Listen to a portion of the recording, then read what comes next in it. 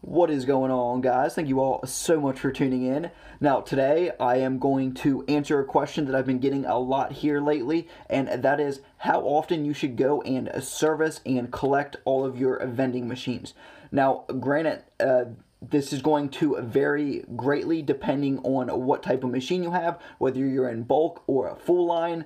And keep in mind, this is just my opinion. There's no formula on exactly how often you should do it. This is just from what I've experienced from collecting, as well as what I've seen others do. And this is basically just my opinion on how often I think you should collect. But granted, every situation is different, and there's always different variables to keep in mind and factor in when deciding something like how often to collect and service machines. And just one quick thing before we get into all of that, if you all could just really help me out and hit that like button and leave a comment down below. And if you like this content, please make sure to hit that subscribe button and bell notification if you have not already, to get informed of future uploads so that you don't miss any of my new content coming out. I upload twice a week, so definitely stay tuned.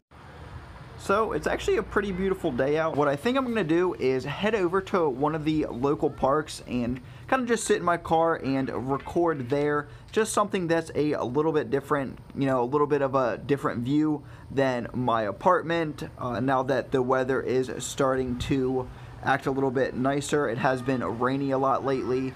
So head over there in just a second. Oh, and one other thing I want to show you guys is my fiance was nice enough to give me and surprise me with a little present. She got me a little keychain for my vending keys. It is a Pickle Rick, from Rick and Morty. I don't know if you guys have seen it. I'm a big fan of the show. I thought it was really funny. You should definitely go check out Rick and Morty if you haven't already. I will say it's definitely not for everyone, but if you like shows kind of like, I don't know, it's like more of an animated adult show, so if that's something you like Family Guy, it's really nothing like it, but I thought it was a cool show, so go check it out. What's up, kitty? Alright, so I just pulled up at kind of like a local little park, just kind of somewhere different to film. It's a really pretty day out, not very warm, it's still pretty cold, but it is very sunny and at least very pretty outside. And there's geese right next to the car, and they are squawking and fighting with each other and yelling at the ducks. It's actually pretty funny. You actually might even be able to hear them over the video.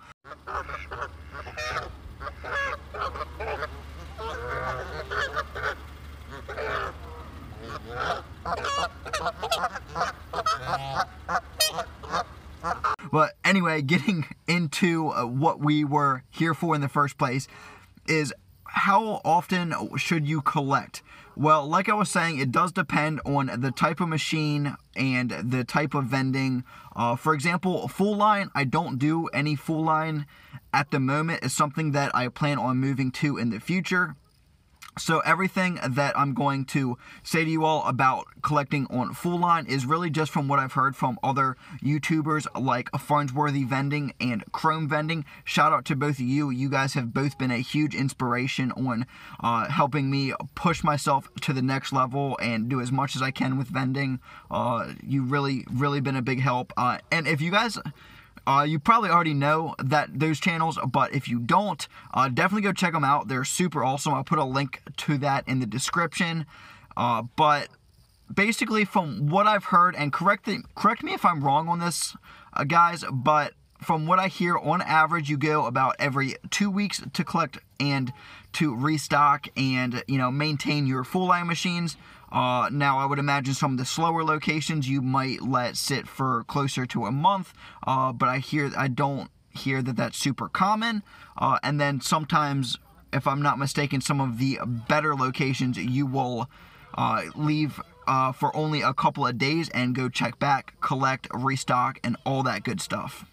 Alright, so moving on to bulk vending, my bread and butter, something that I definitely know a little bit more about than full line. I've been doing it for, I want to say, seven months or so. Definitely been a little while, getting fairly close to a year since I started doing bulk vending. Alright, so when I first drop off a bulk machine to a new location, I like to not check it until about 1 month, and there's a couple reasons for that. One, it's almost never needed to check more frequently than monthly for bulk vending, and then the other main reason is I feel like if you go back before 1 month, it gives the owner a little bit of a chance to change their mind and decide they don't want the machine, whereas once you go after about 1 month, I think they get a little bit more used to it and they accept it a little bit more. So I think that 1 month is the perfect amount of time for the first collection after dropping off a new machine, and then after that you can assess how often you should collect. From what I've noticed, the average collection I would say is about 1 month. I think that's a good interval. That way you are, you know, you're showing yourself to management, you're showing that you're maintaining the machines, and I would say that that's probably the average collection time for a decent location. Generally when I go and collect a machine, I want there to be at least 20 bucks in it when I go to collect it. That way it's really more worth my time.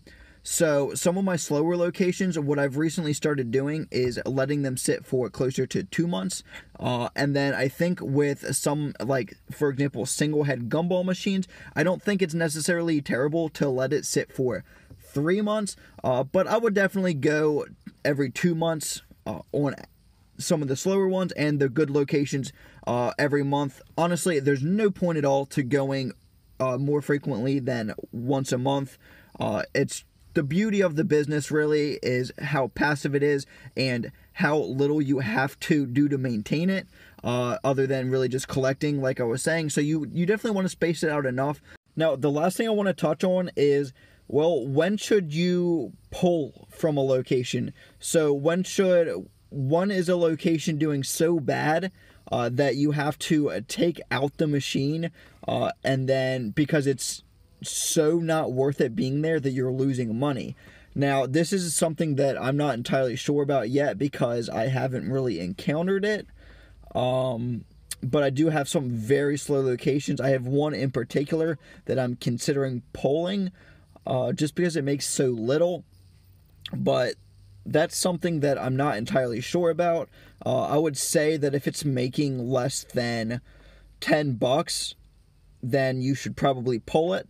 But the reason I haven't on some of the machines that I keep that are making less than 10 bucks is, one, because they're really close by, and two, because I have so many machines and that I still need a place because I did recently buy a route, that I feel like even a slow location is better than no location.